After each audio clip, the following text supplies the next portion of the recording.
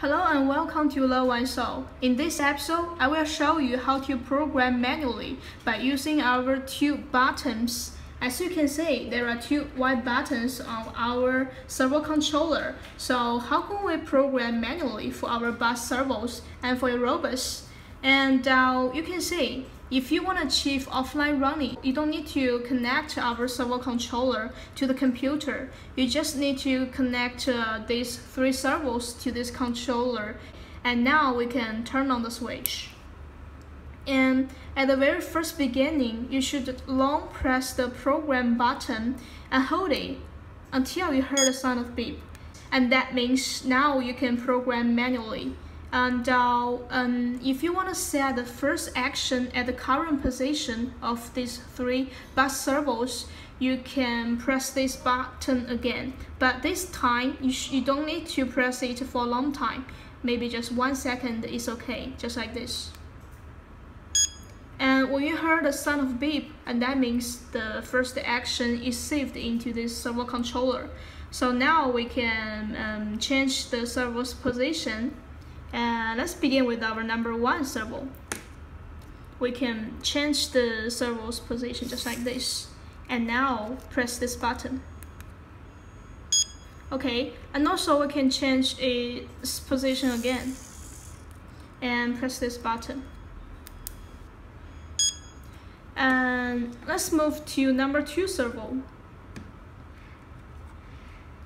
We can make this servo turn clockwise and program, and make this servo turn counterclockwise, program.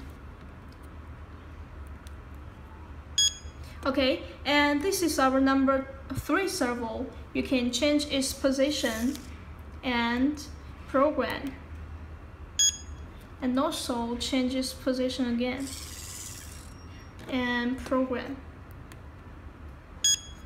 And now I have finished a series actions. So if you want to save this action group into this servo controller, what can we do about it? You should press this button and hold it for a long time and until you hear the sound of beep.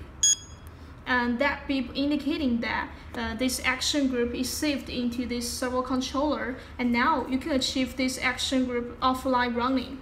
You just need to press this run button. You can see it writes run. If you press this button, you can see this is the action group we just added, right?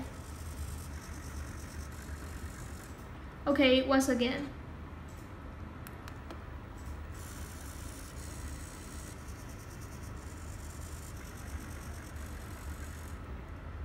So at the end, let's have a review of today's contents.